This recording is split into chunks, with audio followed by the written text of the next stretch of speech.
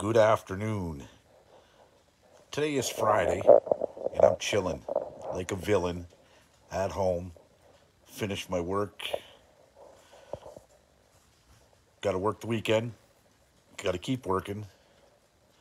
So I just seen, and I couldn't believe what I just read in the news about the Supreme Court of Canada overruling the sex offenders registry in favor of the sex offenders. So I'll let a few people jump on here. So I took a step back, 10 steps back actually. So now the sex registry, if you've been charged with a sexual offense, you could apply whatever, right? You don't have to. The government has 1 year to overturn the ruling on the sex registry. The Supreme Court ruled that it was wrong. So had to have been a liberal judge by far, or a bunch of liberal judges. That's just wrong. And everybody knows me in my case. So here you have somebody who gets caught with marijuana. If they're growing it, if they're selling it, okay, they get a lifetime ban on weapons for a nonviolent offense, even though there's no weapons even found. So that makes zero sense, right? Not that I need weapons. My weapon's in my hand. It's called my phone. And when I go live, that's the weapon of choice. The Murray Curry Canty is from Detroit. You're watching. How you been, buddy? I seen your baby's getting big. Bill Lesser, the Bills fan. So, with that being said, with the sex registry being overturned, okay, the government has 1 year to implement whatever. But also, if you know anything about politics, they could use a thing called the notwithstanding clause. They did it in the Omar Kadar case for a second, right? And notwithstanding, whatever, right? They didn't even use it in the Omar Kadar case. But they could have. So, beware. Okay, it just took I'm just flabbergasted by that, what I just read. And it's the truth. I did the research on it. Okay, so the Supreme Court ruled in favor of overturning the sex registry for sex offenders. So now you won't know who's who. Well, it's not us anyways. We don't have a sex registry where we could open it up publicly. But for the police, who's who? Not cool at all, man. Get one love. DeMurray, you know what? I miss you. You got to come over to Canada and we'll smoke some big joints when you come over. You could throw Richard Clement Sr. in your trunk. He comes over and sees me. We just haven't seen him in 2 years due to this COVID shit. Right? But also, we have the bullshit going on in Ottawa with the convoy. Okay, and they're looking into it. The inquiry is what they're calling it. I call it fucking diarrhea. Okay, it's a bunch of bullshit. Okay, they're saying anybody that was down there part of the convoy. I was down there. I wasn't really part of the convoy. Okay, I sympathize with the convoy and what they were up to. But me, I was down there because in protesting over the cost of fuel and the cost of fuel and the cost of fucking living, period, in this country. That's why I was down there. So you don't have the right to protest when the government says, hey, guess what? They just ram you all in as a convoy. There's many different groups down there in Ottawa, and I was there. And I seen the different groups that were there. And, you know, when you get tainted government like we have, and that's what we have is a tainted government, in the inflation and everything else. I said it in January. The price of gas, it wasn't that high. The price of food was going up a little bit, but the price of rent, that's been going up for a couple of years, okay? And the homeless shelters and everything else, and nobody's got any money for anything, right? It's sickening. It's very sickening. So you don't have the right to protest. If you do, and it's a big protest, they call you the convoy. If you're down there and there's a pickup truck that runs diesel fuel, you're part of the convoy.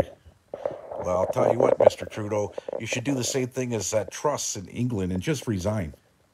She was the Prime Minister of England for 6 weeks, okay, and distent by the everybody else in England didn't like her, and guess what? She got ruled out. But then if he resigns, then we have the interim prime minister, and that would probably be the meth head Christina Freeland. Okay, she's got to be on something now. Adderall is legal meth. And if you see her in any interviews, she's always jumpy, jumpy, jumpy, jumpy, right? Her head's going, she's agreeing with everything like this, right? Head's going this and that. Okay, you're on fucking drugs. I know a junkie when I see one, and I've been around junkies, and I know what junkies look like. And she's a junkie, period.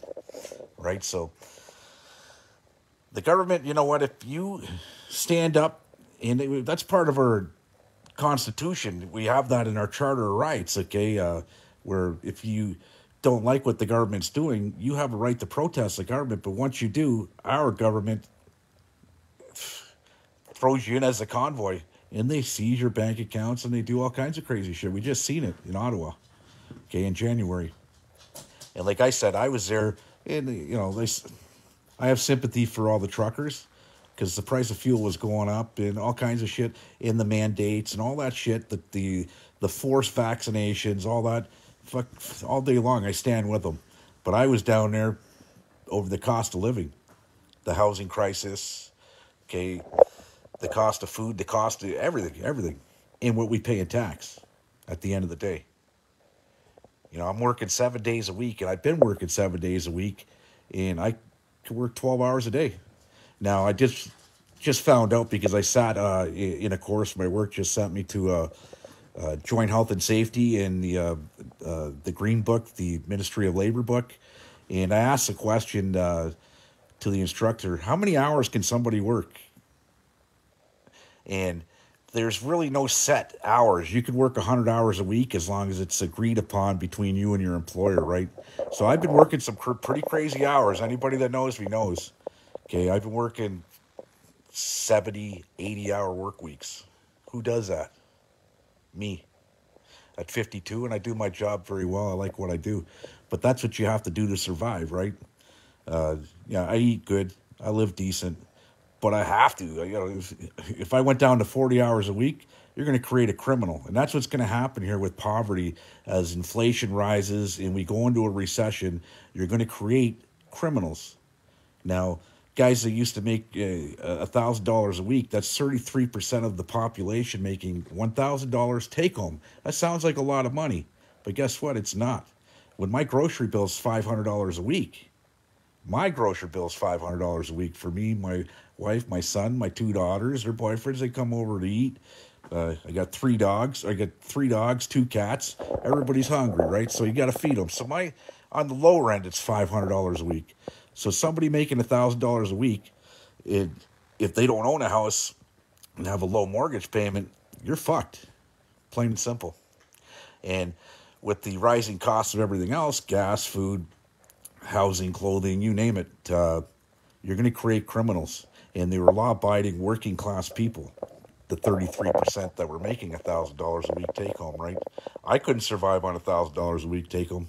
I just couldn't. You'd be creating criminals. And it's sad, very sad. $52,000 a year take home, and you can't live in this country. So imagine the percentage that's making under $52,000 a year take home. Honestly, you got to make at least 60 to 70,000 take home per year to live decent in this country, and it's only going to get worse, right? Very, very, very, very bad things are going to happen very soon to a lot of people. And, if you stand up and try and fight for those rights, what happens at the end of the day? You're part of the convoy. Trudeau's got to go. When you got 24% of the population and that don't even that voted him in, that's 24% of the population. If he even has that, okay, he's got to go. The only reason he's there is because the NDP gave him the support in the House of Commons, which is a bunch of bullshit, okay? But they did, and that's why he's the Prime Minister of Canada. If the NDP were man enough to stand up and say, hey, change your ways, they could call an election, the NDP. They have the power between them and the Conservatives to call an election. The Conservatives want an election. Trudeau don't. The Liberals, they want free dental care. Now, I get it. I'd love free dental care. I got free dental care. I work for a living. I pay for it with my benefit package. So me and my family are covered under that benefit package. Now, the biggest problem is this that I see: we can't even take care of our own people in a hospital setting. You go to the hospital, you call an ambulance, it's black, code black, they're calling it. The ambulances where you're waiting 12 hours for an ambulance to come and get you. Now, if our health care is that broken, you actually think we can afford dental care? Jagmeet Singh's got to go too. Very, very, very sad. We just had our politics in the city of Windsor, and we had one of the lowest turnouts. 30% of the people turned out to vote. And I hear a lot of people bitching, how did Dilkins get in? Did you vote? You don't like Dilkins? You could have voted him out, right? There's quite a few people that I can't believe that got voted back in. And it's sad, eh? It's very sad. So you got to get out. Yeah, the hospitals. What's up? Hope all's good. Yep, everything's good. Chris, everything's good. I'm back on days. I'm working unlimited hours. Unlimited hours, and I'm not joking you. Shit's got to get done, right? And I got the drive. I do it right. It makes me somewhat successful in life. I have the drive, and I got a good job, and I got a great opportunity that works out for me and my family, right? And I got to do what I have to do. Even Andrew Masonville, he cooks these chicken wings. I'm dying to try your damn chicken wings, buddy. I see you're watching. Okay, I don't even have the time to get down to where you're doing your cook-offs every week, right? But I got to find some time to do something, right? It's all work and no play for this guy, right? But I'm at the limit where it is what it is. At 52, I just want to work. I just want to support my family, live happy, right? That's the dream. That's the dream, and a lot of people are not going to be able to live that dream in this country. Luckily for my son, he's got his own basement apartment, his own graded entrance to get in and out, and he's set down there. He's got a pad for the rest of his life, as long as I own my house, right? So he'll never have to move. My daughters are all moved out, but they come over and eat. Like I said, my grocery bill's huge. $500 is on the low end per week. Some meals are $500, depending on how we're eating, right? I want to do seafood boils and stuff like that. That shit ain't cheap. I want to do T-bone steaks every week. That ain't cheap. And the government says, oh, this is how out of touch the government is when it comes to food prices. Oh, with the cost of food and the inflation and everything else, food's gone up 20%. You're wrong. Some food items have gone up 400%. Right? I looked in the Great Canadian Superstore margarine. I buy butter, but margarine. I remember a tub of margarine, just a little one, was only $2.50 last year. It's $7.50 now. So do the math, and that's the markup on it, right? And they're blaming it all on Ukraine and everything else in the world, this and that. Listen, we have the oil, we have the gas, we have the reserves, we have the gold, we have diamond mine up in De Beers. It's up in Ottawa, Piscat. The De Beers mine. We mine everything here. We got the nickel, we got the copper, we got everything in the ground. That's our shit. We got the water. That's our shit. But the government thinks it's theirs, and they just take and take and take and take, right? And the people are not getting it. Trudeau says, oh, I give you GST check. Mine was $160. To fill my truck's $220. So you gave me half a tank of gas was my GST check. Oh, we got giving you a carbon tax. Oh yeah, you gave me a carbon tax check too. That one was for what, $175. Still not even a tank of fuel. So it's a bunch of bullshit, and if you stand up for your rights, like I said, they put you in the pot as the convoy, and it's pretty sad. So, like I was there protest. Everybody knew my protest. I was live. I was saying, well, I was down there. Looking, I'm here for the cost of living, the housing crisis, people living in tents in this country, okay, in the wintertime. And there's lots of that going on, but you're going to expect a lot more coming. And there's going to be a lot of turmoil before it gets better. That's a fact. If you can't run the country, resign. He thinks it's all hunky dory for him when he's paying $6,000 a night for motels, $6,000 a night on the backs of us, the Canadian people, right? So it's wrong, 100% wrong. I don't side with the Liberals, and I don't side with those judges that just ruled today with the Supreme Court on the sex registry to be overturned, and the government has a year to overturn the sex registry. So you're gonna have all these sexual deviant bastards out there, okay, that are no longer on a registry because there is no registry. They're demolishing it. But you're gonna have a bunch of people like me. I'm pretty law-abiding citizen. Okay, I like to play with the weed when back in the day. Listen, that, and I got caught. I done prison time for marijuana, but I got a lifetime ban for weapons for pot. That's like walking down the street with a pack of illegal cigarettes that you bought on the native reserve and getting a lifetime ban. I don't see any Supreme Courts ruling in our favor, in my favor, or anybody's favor. Not that I need weapons. I could care less, like I said, about the weapons. I don't need them. My weapon's in my hand. It's called my phone. And when I pull it out, it can be pretty painful for some people, depending on the topic I'm talking about.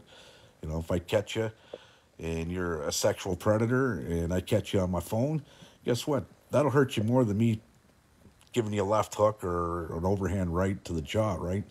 In my eyes. I'm going to shame you. You're going to get into the hall of shame. So don't stand for what's going on, all the bullshit up in Ottawa right now with the inquiry. That's what they're calling it. An inquiry, my ass. It's one-sided, you know, till we start hearing other sides, okay, and call me to the inquiry. I wasn't part of the convoy. Yeah, I drive a diesel truck, but I went up there by myself to protest what again? I think I said it in all my videos back in January. Yeah, I stand with the convoy. I stand with the non-vaccinated people that had their rights fucking trampled on, okay, because they wouldn't get the vaccination. They've lost their jobs. You can't cross the border. People's freedoms were taken away. I stand with that, but I stand for the cost of living, okay, and everything else that was happening at that time that's manifesting now into something even bigger. I stated 2 years ago, in 3 years, Canada will be the next Venezuela of the North. And I'm on year 2, so we got another year. And I think that prediction's coming through, right? It's going to be true. Because right now, a lot of people are feeling it. And you're going to only feel the pinch when you start seeing 77% of food banks. I just heard this. 77% jump at the food banks. Food banks don't have enough food. That's scary times, folks.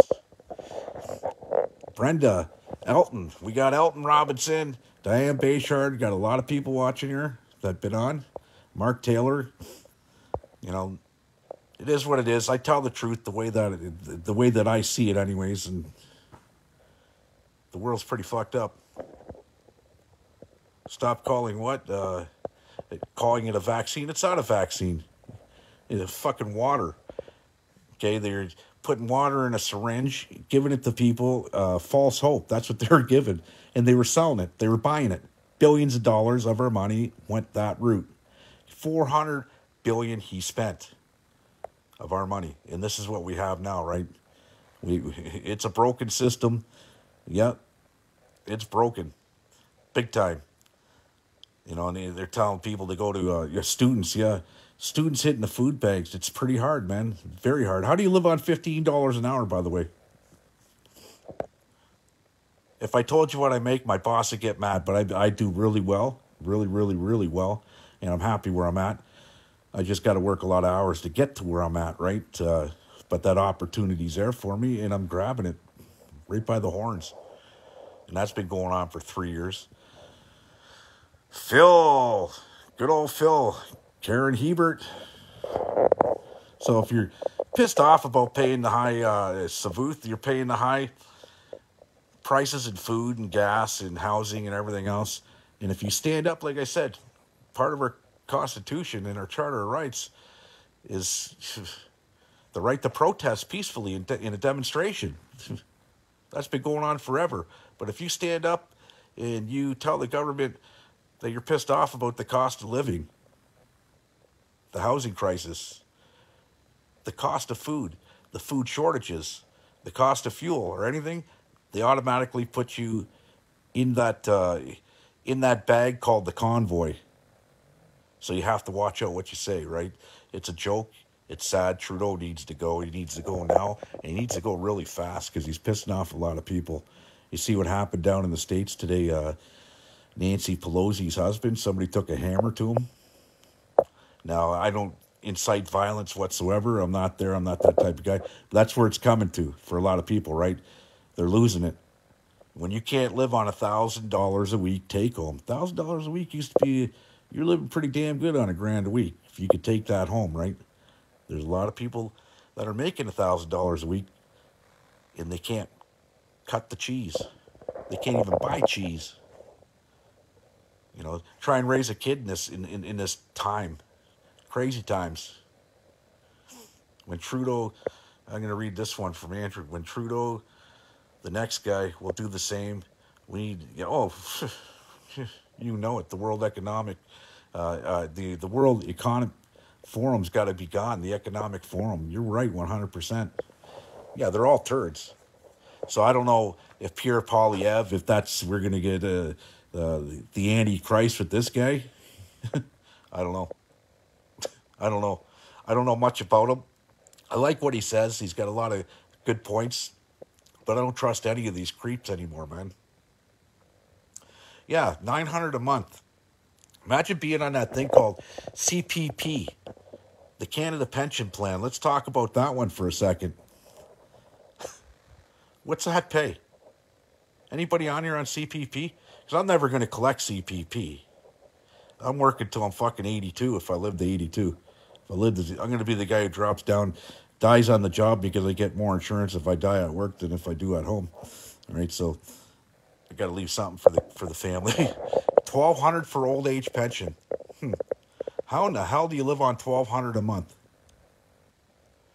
When a one bedroom, let's get modest here, okay? I own my house. My mortgage is $800 a month or whatever, right? Let's say that you're $1,200 a month and you're in a one bedroom apartment. You're going to pay $900 a month, let's say, for the one bedroom apartment. That's probably on the low side. So you got $300 a month to pay for your food. Yeah, right. Okay, your food, your clothing. If you got to pay for gas, you got to pay for hydro. Everything's gone up, man. It's crazy. They get roughly $1,000 each a month. You know, Savuth, you know, I wonder if you could collect Canada pension abroad, living in another country. I'd go to Vietnam or Cambodia or Costa Rica, wherever, if you could. Yeah, you can't even pay the bills. But I'm paying, what is it, 30, I think it went up, $3,200 a year in CPP.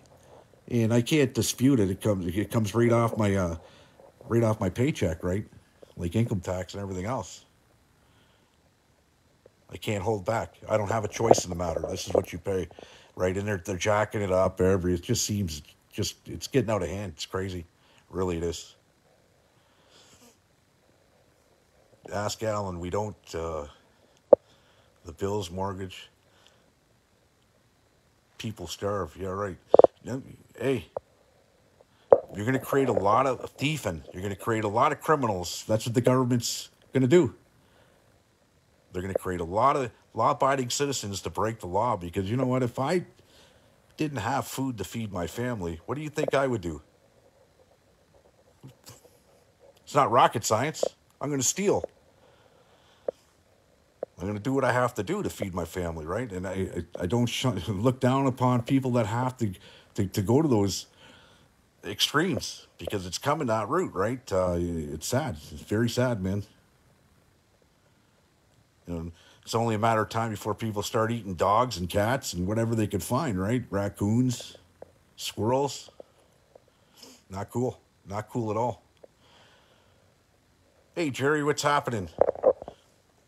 Yeah, so like I just said, the government, I came on here to talk more about the government overturning the sex registry bill, okay? So now sex registers there won't be no sex registry, so we won't know who's who, right?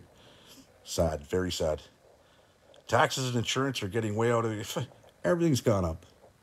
A buddy of mine got into an accident. His car was worth 15 grand. The insurance company gave him 5. This is what you get. And I laughed. He said, I said, how long have you been with that insurance company? He says, his whole life. 20 years. 20 years since he's been driving. I said, you've been probably paying $2,500 a year minimal for car insurance. And you get into an accident and they roll right off the car and they gave him 5 grand. Nothing you can do about it. Here's your 5 grand. It's a scam. Government scams. Yeah, it's sad. It's, you know what, I feel for a lot of people. Really, I do. You know, I could walk into work tomorrow, and because I work for a billion-dollar corporation, they could go belly up tomorrow. I could walk into work and there'd be a lock on the door, and guess what? Where do I go? What do I do? And you're going to see a lot of that going on very soon, right? So honker down, save your money, do whatever you can, right? Whatever you can save. Just don't let the government know what you're saving, because you know what? If you save $10, they're going to want 7 of it. They're going to find a way to get their greedy hands on it, right? So until something changes, and you know, you could change faces at Parliament Hill. I don't think anything's going to change. You think Pierre Poilievre's going to cut back on taxes? No, I don't think so. We're so far in debt. Just see the COVID bullshit brought us at $500 billion behind the 8 ball, right? So it's sad. Yeah, you feed your kids before I eat, and I go 3 days without eating. Well, that's not cool, Ann. That's not cool at all. That's not cool at all. Not cool at all. You know what? That breaks my fucking heart. Really, it does. That breaks my fucking heart. What you just said. You know, it reminds me of my parents used to tell me back in the 1950s and stuff, and the way things were. You know, you're either poor or you were rich. There was no in between. And you know, everybody had big families back then. As Lucier, my daddy, my dad had 6 boys. I'm the last of the 6 boys, right? And then had a girl. So there's 7 of us in just in my family, right? His family had 11 or 12, right? So you can afford that. Imagine a guy at work says, yeah, he wants to have a baby. I said, only have one. He said, what do you mean? Why? I said, because you'll never be able to afford 2 or 3 or 4 or 5 or 6 or 7. You know, yeah, you get child tax credit, all that crap, but believe me, it's not going to cut it for the milk and the diapers and everything else that comes with children, right? Clothing and, you know, everything else. Kids are expensive. I'm happy I got my 3 kids. I'm just happy my 3 kids are at an age now where they're all working. And my son, he's not working yet, but he could go any day if he wants to go work. Steve Spencer, the Halloween party I heard tomorrow, eh? I got to work, buddy, but I'm going to try and make it by. I don't know what I'm going to go out as. But I don't believe any of these politicians, like I said, you know, they're just taking and taking and taking and not giving anything really, not giving anything back. I guess they did during the COVID. They were giving people $30,000 checks. I never took one penny for COVID, not one. And I never got sick once either. But I never took 1 cent. So I seen it when it was happening. I said, this is a scam. People are going to get screwed by the government. Well, everybody's getting screwed by the government, even me, the guy who never took a cent. You know, I could have easily said, yeah, I got a business. Took 30 grand, started a business, took 30 grand here, 30 grand there. They're just giving it away like no tomorrow. And now we have to pay it back, right? So I never took a cent, and I am doing my part, I guess, as a Canadian to pay it back. But I never got anything in return, right? Neither did my wife, neither did my kids. I didn't play that game. I knew it was a scam from the get-go as soon as the government opened their mouth. But then I seen the billions shelling out and going, who's going to pay for this? We are. But the government says, we gave you, the government of Canada, we gave you. No, we're the government of Canada. They work for us. Trudeau works for us. So when you have a company that's not working, what happens? Okay, either the company goes bankrupt or you get rid of the fucking chief executive officer, which would be what? The prime minister. He's got to go, right? So he works for us. And at the end of the day, every politician works for us. And when they don't do their jobs, you try and hold them accountable by having a protest, which is fucking 100% legal under our Charter of Rights. What happens? You become part of the convoy. So, with all that being said, stay tuned. Shit's going to hit the fan. It did for Nancy Pelosi's husband there, I heard. Shit did hit the fan for that guy. But you're going to see a lot more of that kind of shit going on. The food banks, I don't know, and I was on a good path with the food banks. Very good path when I was giving marijuana away for food. I was filling the food banks. Filling the food banks. Now, just off of my mind, I know I'm going to forget some. Street Help filled their food bank. The kids' shelter, or the kids' food bank, the kids' food bank filled their food bank the day that they closed their doors because they didn't have food. I pulled up with, the deal was, I don't know, I went to Superstore. They said, we'll match it buck for buck. I said, okay, I'll throw a couple grand down, right? So they did. Boom, boom, boom. There was so much food that they reopened their doors. The Downtown Mission, the Salvation Army, the Women's Shelter, the Drouillard one on Drouillard Road. I filled every food bank in this city that I could find, right? By giving away, marijuana. And a lot of people didn't like that. A lot of people did like that, sorry. A minority of people didn't like that. The OPP, the Windsor PD, this fucking Drew Dilkins, whoever, right?